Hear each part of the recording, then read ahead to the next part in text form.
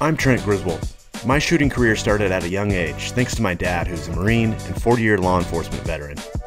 I've done just about everything in the shooting industry. Competition, instruction, consulting, you name it. It's been a wild ride. In 2009, I graduated with my degrees in gunsmithing and opened up shop to build long-range precision rifles with my brother. Come on in and take a look at some of our latest projects and adventures. Hey, what's happening guys? Trent here with Griswold Brothers Gunsmithing. Today we're going to pull the barrel on a bolt-action precision rifle. We're going to cut it down, we're going to recrown it, we're going to thread it. I'm going to walk you guys through the entire process. Without further ado, here we go. Alrighty guys, here she is. This is one of our shop rifles. Remington 700 short action, stainless steel. We've gone through and blueprinted it and shoot it up. Put a nice match grade barrel on it. It's all on the long side of things. We did this build in 223-556 hybrid, so it was kind of a showcase to see what you could expect out of this accuracy-wise from a cartridge that everybody has laying around.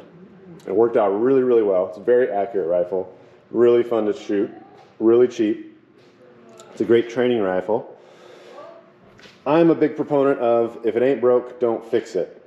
However, with this suppressor on here, this thing becomes a fishing pole.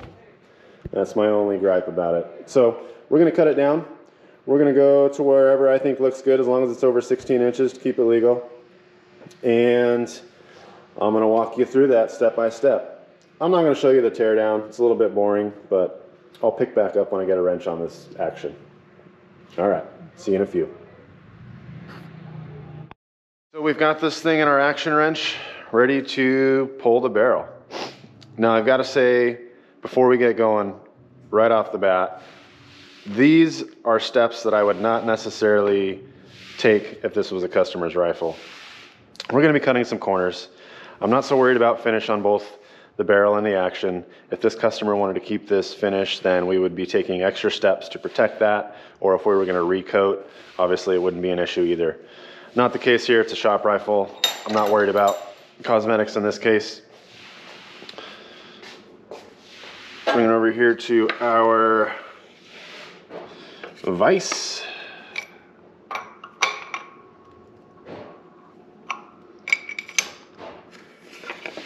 And we'll get this barrel off here. I do have a custom vise for these barrels, but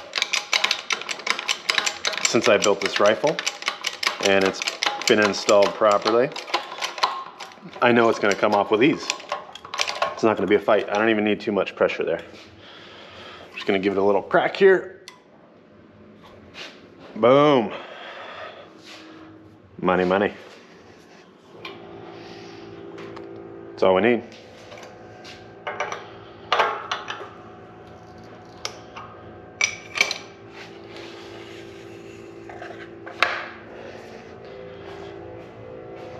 Let's get back over to the bench. We'll pull this wrench and see what we got. Barrel's back on, hand tight, and let's figure out where we want to cut this thing. I've made a mark right here at 16 to make sure that we don't go any shorter than that. But looking at it right now, I don't know if I want to go any longer than that either, so I might cut it just above 16, maybe 16 and a half, to allow for some adjustment, I guess you could say, if I need to recrown or something along those lines. So I think that's what I'm going to do. I think I'm just going to take the bandsaw to it somewhere in front of that line there, and that's going to be my length. There she is. Let's take her to the bandsaw and make this thing a little bit lighter, a little bit shorter. We've got our barrel in here. We're going to cut just in front of that 16-inch mark. Again, I'm going to keep mentioning this so you guys don't think I'm a hack. I would not normally do this to a customer's barrel who was concerned about keeping this finish. I'm not in this case. Or if we were going to refinish, we wouldn't be as concerned either. Let's cut this thing down.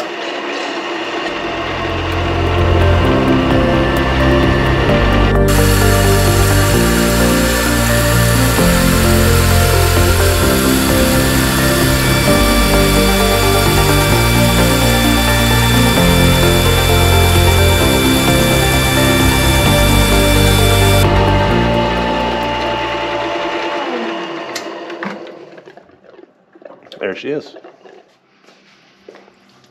Nice little chunk. We got a bucket of those.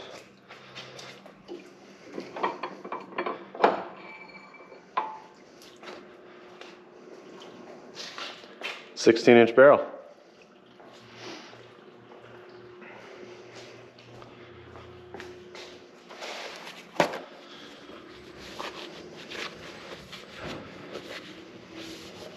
Let's mock it up, see what she looks like here.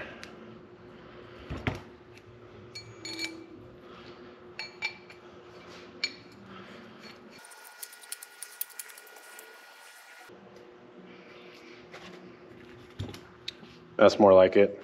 I'm liking that already. I'm liking that already. Somewhere in there. Much more manageable. All right, next step. Get this sucker in the lathe. We're gonna face it off and dial it in. Okay, here we go, lathe mode. Took the sweater off. You don't want to be wearing any loose clothing around a lathe. Eye protection, safety first, then teamwork, remember that. We've got her chucked up here in a custom 4-jaw chuck that we made. We've got a spider on the other end. You might be wondering, how do I get a 16" barrel in here? How does it go all the way through the headstock? That I'm going to show you in the next video when we do a full build. As far as how we dialed this in, we used a grizzly rod method, which you can also see on another one of my videos that I've posted already. We will be getting into a very deep explanation of how we do that in our full build video coming up here very shortly. This thing's all chucked up and ready to go. It's indicated. We've just got a rough face on it. So now we need to start cutting our tenon for our threads. So come over here, our little cheat sheet. This is going to be a 1/2 by 28. It says that our length can be anywhere from 0.5 to 0.6 inches. So we're not picky on this one. Let's split the diff and go 0.55. I've got a couple different calipers here. These are my beaters. You'll see why here in just a sec. So we're going to bring it up to 0.55.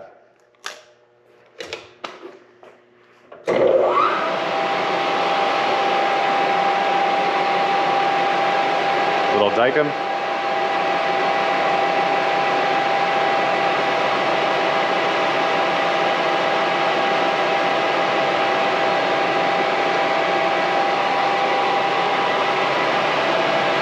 Let that dry a minute. Okay, this is why we want to use a kind of a junky set of calipers. You don't want to do this with your nice ones, or use your buddy's caliper.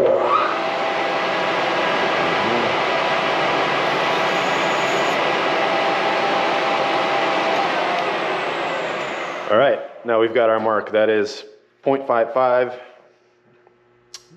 inches in length there. So we're going to scrape this thing down to a 1/2 inch nominal. And here we go.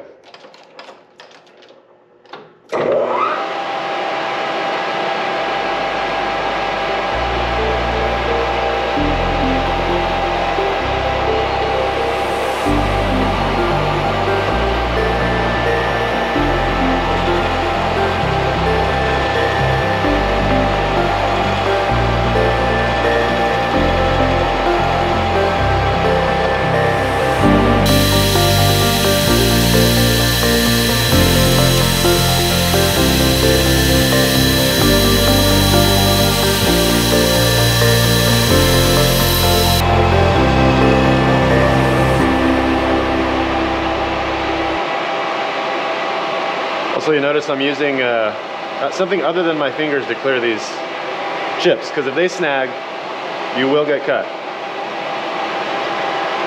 I forgot where I was at on my dial here. Whenever you do that, you can come up to it, to where you kiss it. Just start to kiss it. All right, there. I was at 0.1. So go over to 0.1.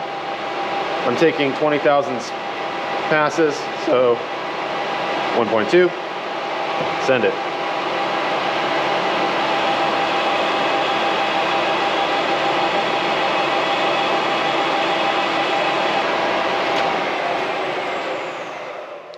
I'm gonna clear these chips here before something happens.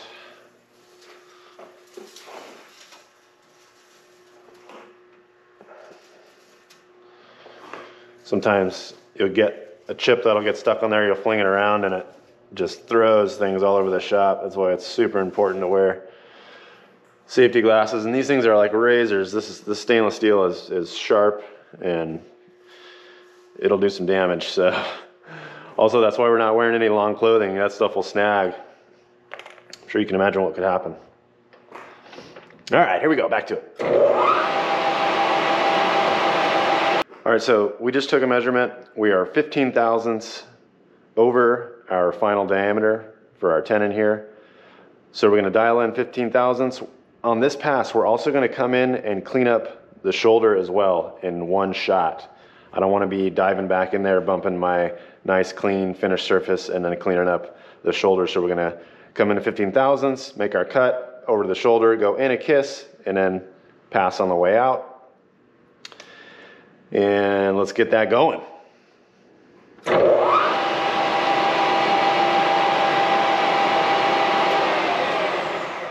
My left-hand cutting tool right now is just past perpendicular so that we're able to cut on the way out as well. You want to make sure you're set up that way so you don't have a shoulder that's not completely perpendicular.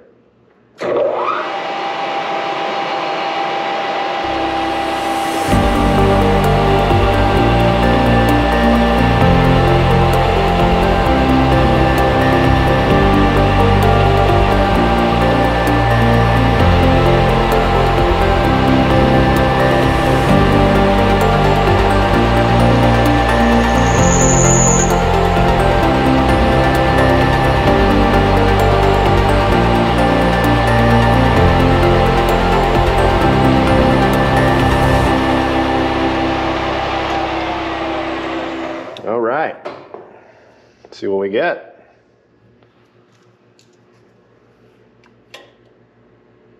Oh, right on the money. Look at that. Literally perfect. Did you expect anything else? Okay, so next thing we got to do, let's lay out some dicom on the tenon and let's get our tool post set up with our threading bit, dial everything in there and cut some threads. All right, let's get this guy set up for some threads.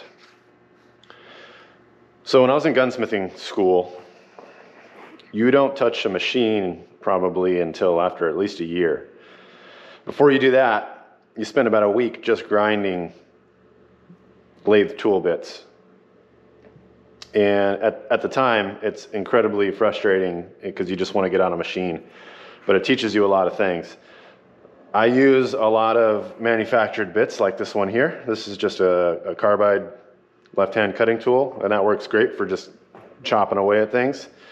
But in the gunsmithing trade, and I'm sure any machinist will tell you that there are a lot of times where nobody makes a bit that's going to accomplish what you need it to do. This is a perfect example. I need to get pretty close to this big fat shoulder here. Even this bit that I made on four previous builds is going to be pushing it. I might grind this back a little bit to give me a little more clearance here. This is a huge shoulder on a little tiny shank, little tiny tenon here. So comes in handy to know how to make your own custom bits. I highly recommend doing that if you're getting into gunsmith machining. I've got a whole drawer full of custom little bits that make my job a lot easier. And it's a lot cheaper. You can buy a whole ton of this stock for not very much, and it just takes a few minutes to build a bit. So I'm gonna go to the grinder. I'm gonna bring this back just a kiss, and then we'll get this set up. Our 60-degree threading bit is in there, but I'm gonna finish truing it up on camera here. First, let's throw some dicom on our tenon.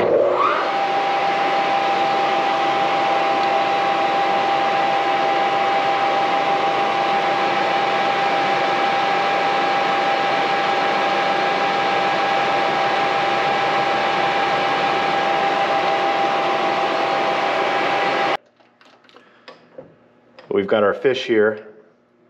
The fish is how we're going to set up our bit and make sure that it is at the proper angle, that we get a 60-degree thread, nice and even. You're also going to use this tool when you're grinding your bit to make sure that you get that 60 degrees perfect. This is probably not going to show up on camera. This is pretty precise stuff as far as getting this dialed in. It's got to be perfect. Okay. Tighten her down.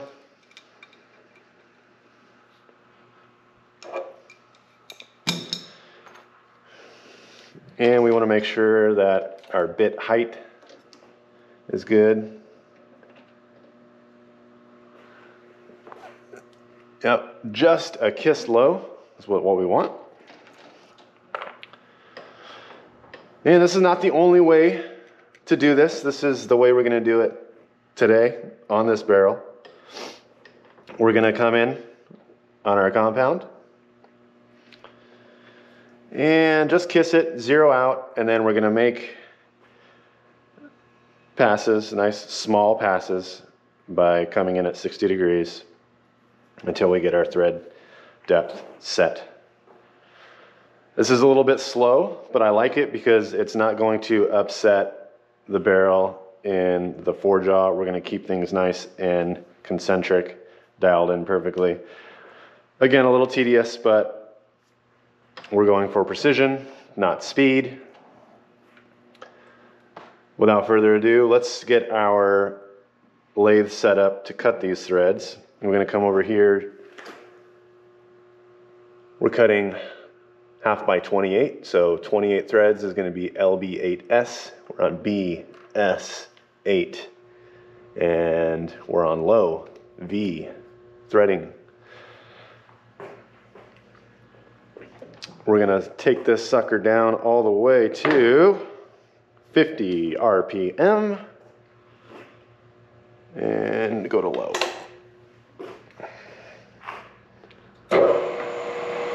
So that's 50 RPM there.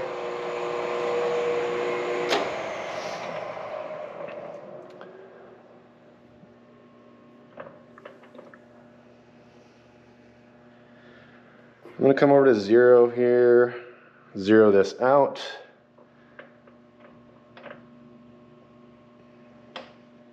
And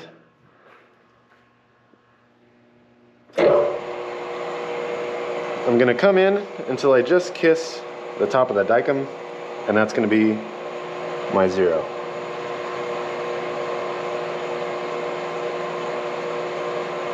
Okay, there it is. Got my 0, back off, back to 0. I'm going to do a 0 pass and just take some off of the dicum, and I'm going to check that with my thread gauge. So this should just be scraping off the top of the dicum here.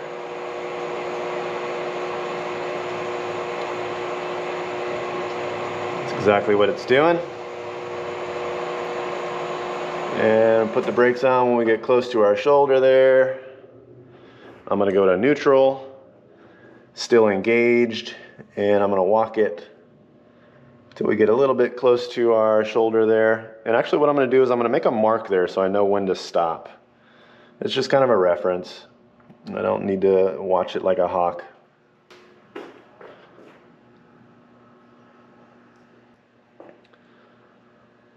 We're going to keep this engaged on the screw the entire process. This is just how I do it. So I'm going to back it out, go to high, reverse.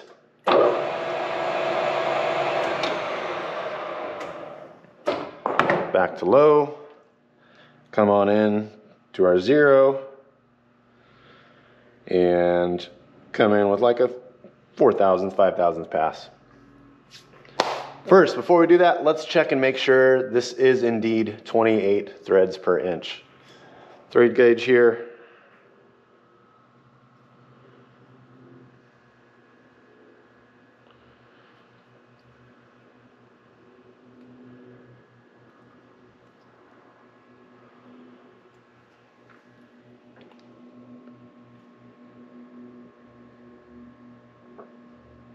Looks like 28 to me.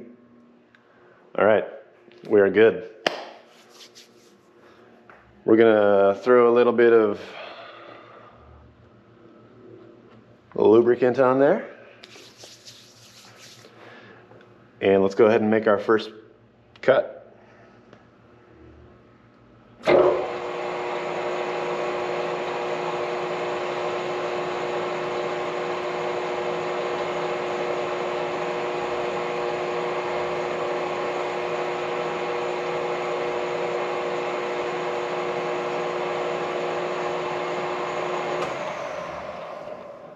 And there's our mark, neutral, back it off, into high, back here,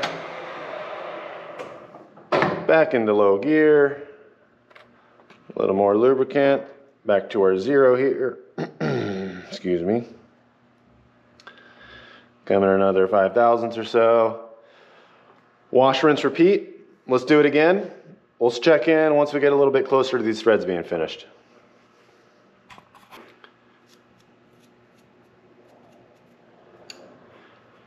All right, so here's what's kind of nice about cutting threads this way.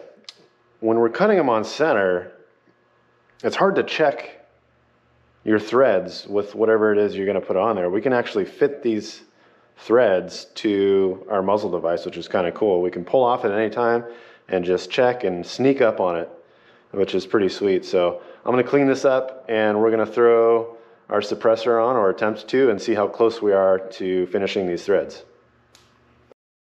We've got everything cleaned up, and unfortunately this camera isn't going to pick up how pretty these threads are, but they're beautiful. Nice and shiny, no chatter, and I kind of lucked out stopping where I did. This is why it's always good to check, because this thing threads on beautifully.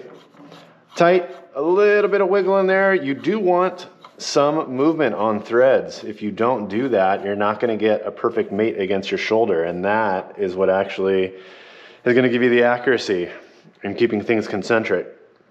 So they're tight, they're precise, but we do get a good butt against the shoulder. That's what we're looking for. So we're going to stop right there and call this good for the thread portion. Now, if this was a customer's rifle and they didn't know exactly what was going to live on this barrel, they wanted to swap out between multiple different muzzle devices, we would do a relief cut back here. Not all muzzle devices have a relief cut. This one does. This one lives on this rifle, so we're just going to leave it. We still got to come in here and finish up our crown. I'm going to put a little bit of a bevel on the tenon so that our leads stay nice and pretty. Lap the crown, and we'll slap her back together. So we're going to cut our face and then cut our bevel with one setup here. Reverse direction.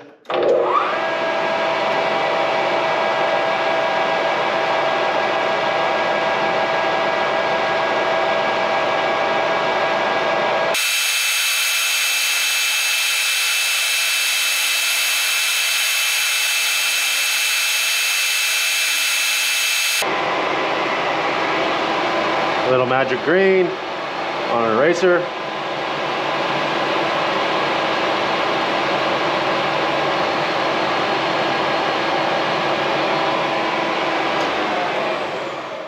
And by polishing that, that's going to be really easy to clean, wipe carbon right off that sucker.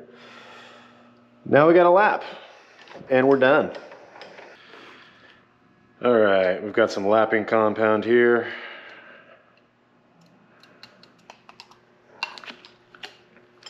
We've got a brass lap. This is another one of those tools that I made in college. Of course you can buy them, but you really ought to get good at making tools. It teaches you so much. So we've got a good little coating of lapping compound on there. For our last step, we're just going to lap this crown.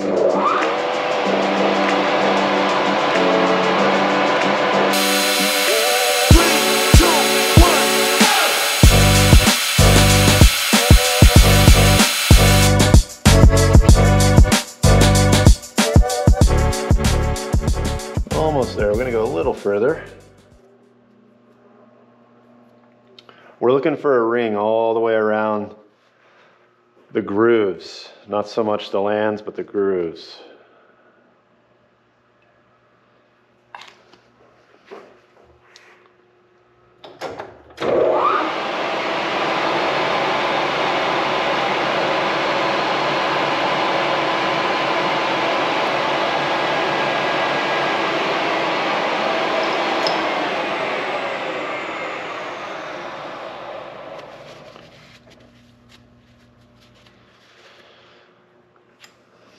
That's looking gorgeous. Yeah, that's what we want. So when you think you're done, what you're going to want to do is get a Q-tip and kind of defluff it a bit so you got all these little fibers hanging off of it. And you want to run that and drag it out. And as you're dragging it out, it shouldn't be catching any of those. If you do, you've got a burr somewhere, you need to keep lapping. We're looking really good. So we're done, that's it. We're gonna pull this thing out of the lathe, screw her back together, and see what she looks like. Here she is, finished product. I'm stoked with it, I really like it. Way more proportionate, way more manageable. I measured it overall with the suppressor, we're at 22 inches. So that's still shorter than what we were at before. You can see what we took off there. Yeah, happy with it. Pretty easy project. More than one way to skin that cat for sure, but hopefully that gives you a little bit of insight on how to cut, crown, and thread a barrel on a bolt action precision rifle. Well, that's pretty much it, guys. Thank you so much for watching. I really appreciate it. Hey, if you liked the video, hit that like button. It really does help with the YouTube algorithm. More importantly, comment down below. Let me know if you have any questions or comments about the video you just saw. And also give me some ideas for the next video. If there's anything in particular you guys want to see, let me know. Don't forget to subscribe. Really look forward to seeing you guys on the next one.